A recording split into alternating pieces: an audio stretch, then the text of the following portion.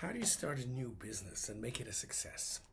Well, first of all, you should make yourself aware of a few things first.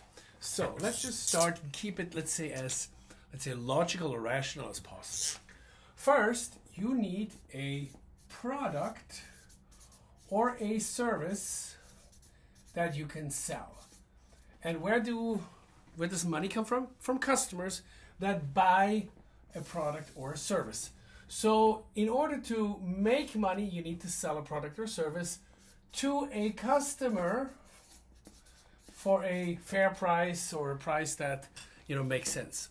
Now, in order to get a customer, you need to generate leads. And in order to get leads, you need either, let's say, a marketing source like online strategy, or you have a list of people you can call, or whatever. So basically, you have to break it down, and you can calculate how much money you can make. Let's say you want to create $100,000 per month in sales, okay? Now, how many days does a month have? 30, but usually, let's say you work Monday to Friday. If you take a typical month, it's about 22 days. So to keep it simple and to have a little bit of extra in there, we say on 20 days, you're able to work, let's say for 10 hours. And let's say you have to sell a product for $5,000 for 20 times, one per day. And let's say within 10 hours, you need to find one client. And let's say you make 100 phone calls, and the goal has to be to find one client who's willing to send or pay $5,000. So this is how you kind of have to look at it. So your activity has to be 100 calls Monday to Friday during 20 days of the month in order to generate $100,000 in sales per month. Now, when you start, okay, does everybody have a $5,000 product?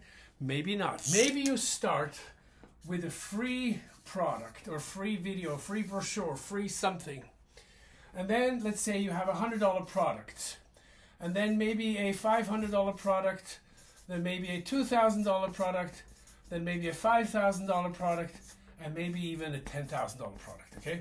So it's almost like you start with a free product or maybe an inexpensive product first. The customer gets to know you, has his experience with how you do business. At the same time, you can build a client database of contacts. And now you can call and you can sell the $5,000 or the $10,000 product later on. But he started with a free or inexpensive product first. And that's usually how it goes. So, you're maybe able to sell from the get-go a $5,000 product, but it requires sometimes a bit more trust. But if you start with a less expensive one or a free product or something, you get the conversation going, then it might be easier after to target the customer here. Now, another thing is you should position yourself as an expert in your field. And how do you do this? My recommendation is you write a book, okay? Here. And you write a book about your topic. Now, you write all the best ideas, you keep it simple, you explain it well, and let's say your book sells for $20. Now, what is the goal of writing a book? Is it to become a New York bestseller? No. The goal is to have credibility, to be an expert in your field. Whether you charge $20 or you give away the book for free, doesn't matter. But once the person, let's say, has your book or read your book and thinks that you're an expert, now it's much easier to charge the $5,000 product later on. You see? So the book is a marketing tool.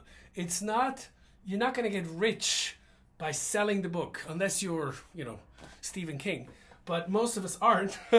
So this way, you use it as a tool to get, the recognition, credibility, but especially to have a first experience with the client as a marketing tool that allows you later on to sell a more expensive product. So that's, in a nutshell, my little advice for today.